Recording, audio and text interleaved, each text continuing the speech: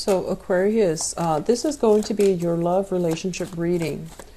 Right off the bat, I feel like there's very, very low energy and low libido with you guys. It's very, very low. It feels like you're physically, and I even want to say like, it's not so much emotional. It's you're physically and mentally tired. You're physically and mentally tired. And so you just don't, really feel, if you're single, for example, you just don't really feel like getting dressed up, going out, wearing, high heels or wearing uncomfortable shoes if you're not female, and, dancing the night away. It's like you're tired. You'd rather spend your time in seclusion.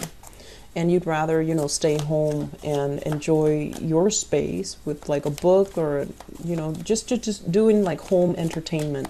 I feel like you're tired. And then I'm also feeling some of you, you have a relationship partner, but, you've been working a lot. So you might not have time to nurture the relationship or to even, get together often with your significant other. So I also see that coming in, but also that same energy before about interference when it comes to, your love relationship as well. That can be a little bit taxing. So let me talk about this. And I mentioned to the other signs, I'm trying to do the love reading in a little bit of a different style, mainly so that I can capture all the different narratives. So let's talk about this. We have here an earth sign. This is a Taurus, a Virgo, or a Capricorn, their sun, moon, or rising. This is the Page of Pentacles, okay? When I look at this person, I always feel like it's somebody that can be a little bit more on the materialistic end. So that means they care about, money. They care about how much someone makes. They care about appearances. They care about reputation and career and things like that. It doesn't mean they're unethical, but I also feel like it's somebody that talks a lot about money, how much they have, how much they don't have. It's somebody who places a little bit too much emphasis on material things, security things. And I'm also feeling as well, their income, their spending always catches up with their income.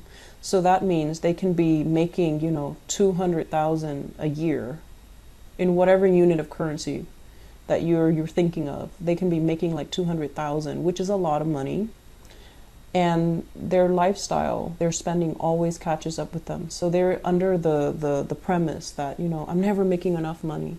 And when you have conversations with them, it seems very, shallow. It seems like there isn't any depth to it, and it can seem a little bit superficial, okay? And I feel like there is a big sense of misunderstanding between you and this person. You might feel like, oh, they're so materially, bound to, they're so materially focused. How can I have a relationship with this person? How can I even have, how can I have more soulful connection with this person? Because there's so much on the surface, and I want something a little bit deeper. I want something a little bit more philosophical. So you have to also understand where you're coming from versus where they're coming from. They might have been in a place where, they've hit rock bottom financially. And so that's why they're so materially focused. And that's why they're also bringing that into their relationship. Whereas from your end, you're very, very innovative. You're ingenious when it comes to finding alternative ways of making money. You might also you might have also grown up in an environment where there was a lot of prosperity, a lot of wealth. And you never had to worry about financial resources the way this person does. And so if you're kind of faulting them for these things, you want to be a little bit careful, okay? Not everyone has the skills, the way that you do to kind of like cut ties and start over, or, hit bottom and then hit rock bottom financially and then bounce right back. So I do feel that, some people are just innately they're like this, but I feel like you're with somebody that you feel is a little bit too materialistic for your taste. And I also feel like there is very strong attraction as well. I'm sensing it's somebody who's very exotic. Usually when this Nine of Pentacles comes up, it's usually somebody who is of darker complexion And it's somebody who is just, very, very worldly, very exotic. They dress really well. They look really stunning. They always look very clean and made up. And, they just dress really well. And so it could be some of you are with this person because you like the way that the two of you are seen together. You like as well the way that they look, or the way that they look when you're with them, or the way that other people look at you when you're with them.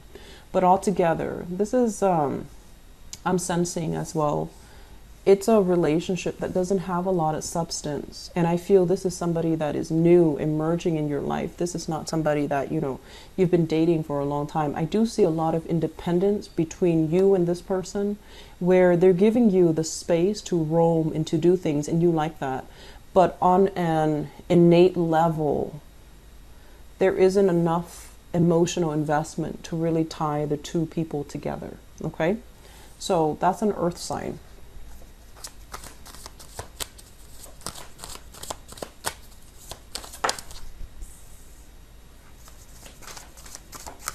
You have some attraction here in the workplace. People are really digging you.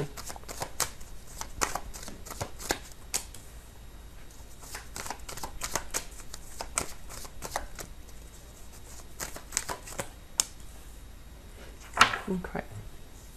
So this is workplace romance. This is people admiring your skills, admiring your business acumen, and they're also admiring how hard you work, okay? The Three of Pentacles is usually finance related.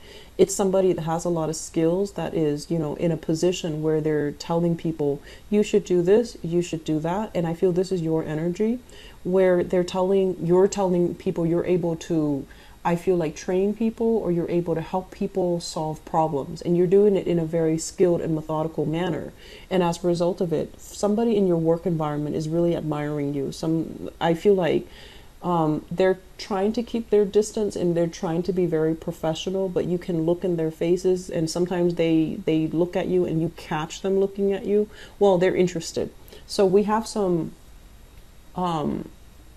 it could potentially blossom into romance, but you're purposely keeping things very platonic, which is very smart of you. I also feel you're not feeling that person. Okay, we have here the Three of Swords, which is basically not really feeling it, not feeling that flutter in your stomach, not feeling your heart beat when the person is around. But I feel like somebody is just admiring you, but it feels very unrequited from your end. Okay, so I do sense this is the month they're gonna make themselves known. They're gonna say nice things about you. They're gonna also possibly, I want to say, like, throw in some nice compliments your way, or complimenting you to other people. And it's going to make you you're going to be made aware that they have, romantic intentions for you. Whether or not you go ahead with it, I just don't feel like dabbling in office romance is a smart move. So just be careful, okay? I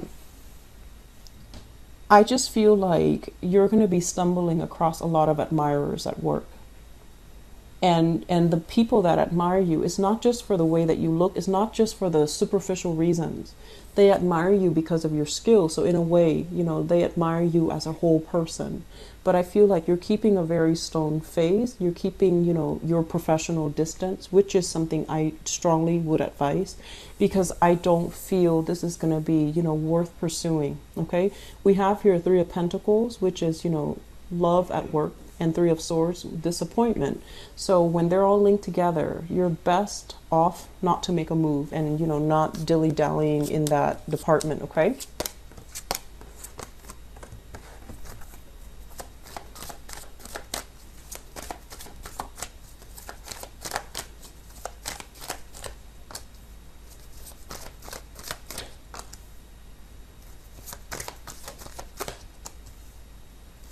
Okay.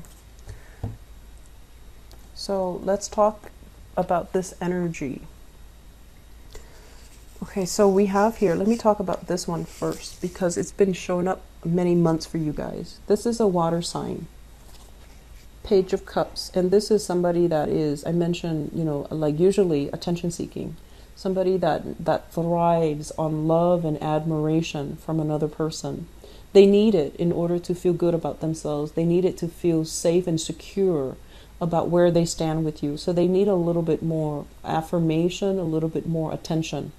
Not that they're emotionally needy. I don't feel that they are like that. But when they love somebody, they love with their whole heart, and they need that, you know, constant feedback. Okay, so that they're not like led astray.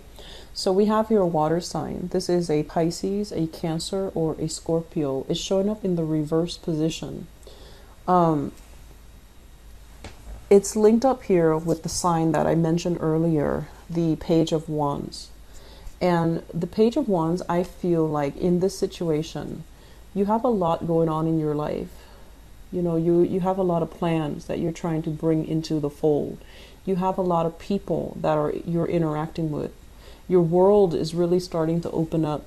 And I also feel like you're at a point where being single is really not going to hurt you at all. You actually welcome the freedom to come and go as you please. You welcome the chance to be on your own and not have to make decisions based on another person. Okay, so I feel like some of you are reassessing.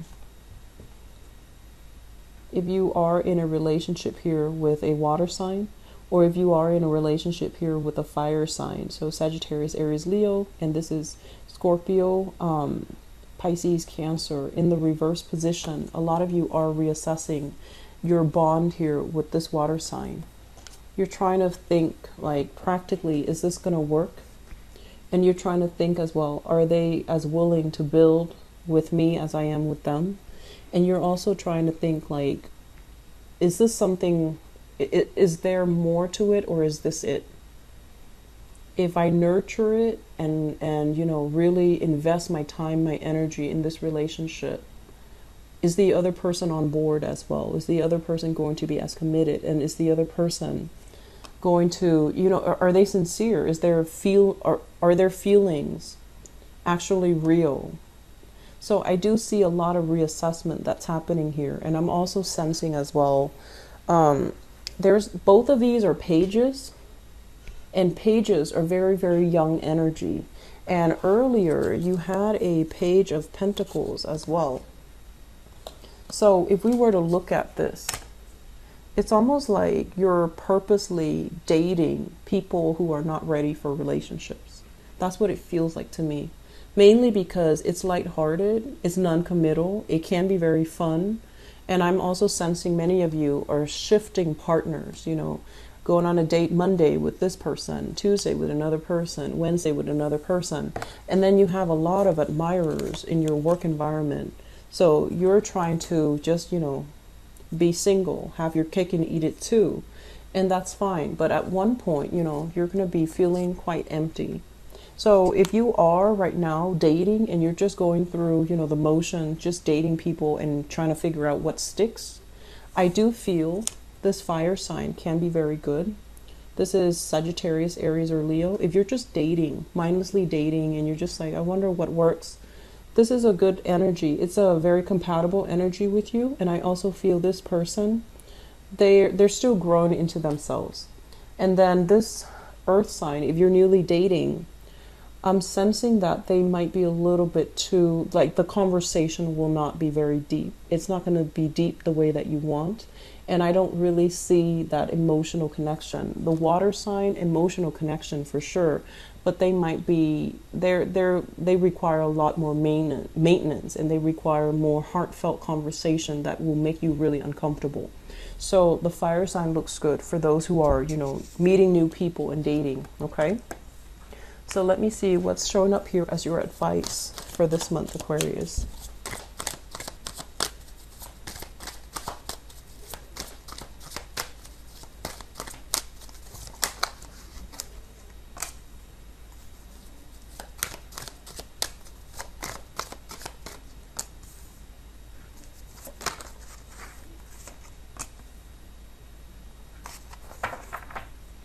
Okay. So your advice, Aquarius. What I'm feeling here is this. Let's talk about this. This is letting go of things that are weighing us down, letting go of things that we're clinging on to out of security, but it's not really serving a higher purpose. It's not entirely, I want to say, long-term building. So if you're just dating a lot of people and you're just going through the motions, right? And you're just like, I don't really want to build a relationship, but I want to have it all. And the people around you are serious about you, you're going to end up, breaking some hearts. So it's important for you to, let people go if you don't have serious intentions. And I mentioned this as well. I believe with the Capricorn people, the energy it's blurred together. And so my advice here as well is if you're dealing with somebody that is, a lot more emotionally needy than you would like, it's not a good combination. And then it will inadvertently trigger a lot of jealousies, a lot of hostilities, and a lot of like, oh, you don't need me or you don't want me. So it can create a lot of friction in the relationship. So aim for relationships that are a little bit more harmonious, a little bit more lighthearted, so that you don't end up, repeating cycles. Because I mentioned before, when you love, you're capable of loving very, very, very deeply. But I also feel like, everyone's your friend. So you feel like if I were to stop dating this person, I'm not going to be their friends anymore. And that would suck. So then you try to cling on to that relationship and it's not really going to be good. Okay. So if you are dabbling with multiple partners, you really want to reassess, which one is viable. If none of them are viable, that's fine. Let them all go so that you can figure out something else. And then I'm also feeling if you're dealing with, somebody with control issues, if you're hanging on to a relationship that doesn't really have a future as well, either because of control issues, wanting to make things work, and, kind of like, I want to say rationalizing or lying to yourself that this is the one, that's also not going to serve its purpose. So, try to release some things, okay? Release baggage, release excess energy, because holding on to it is really going to affect you. It's really going to eat up your time. It's going to get you all distracted. And this is the month where you need to be very strong and you need to try to do the right thing. And you need to kind of like channel messages from your higher self in order to do the right thing and the ethical thing. And to avoid all of this mindless bickering, wasting your energy, arguing with people that don't really have, conversations that lead nowhere, I want to say. So it's a very good idea overall to release baggage, okay? If there are, disputes and things like that in relationship, try to approach it from a spirit of understanding as well. I do see bickering coming in between you and a relationship partner. In the general reading, I mentioned that. So it's really important for you to get yourself centered so that you're not wasting your energy with things or conversations that don't really have a resolution. All right. So I'm going to leave it at that. I wish you the best, Aquarius. Take care of yourself. Okay. And I'll be back. Bye bye.